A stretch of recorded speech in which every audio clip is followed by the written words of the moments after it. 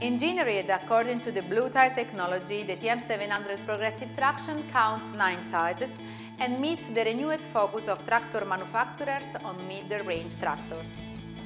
For the first time ever, a tractor fitted with the ProgressiveTraction tread tire reached the South Pole and back, actually where no farm tires has gone before.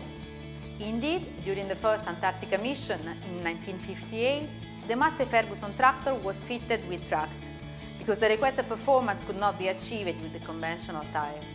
Today's new generation of Trelleborg tires provides the extra grip, traction and premium flotation required whether in the field, on the road or even on the South Pole.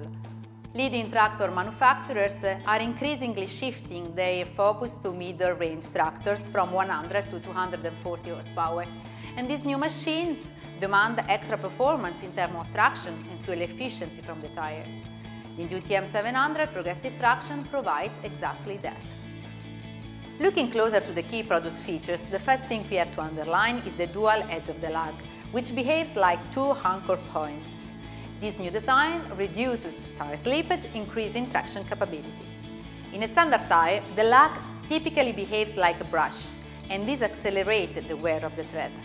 In the TM700 ProgressiveTraction, the wider base of the lug gives premium resistance to lug vibrations.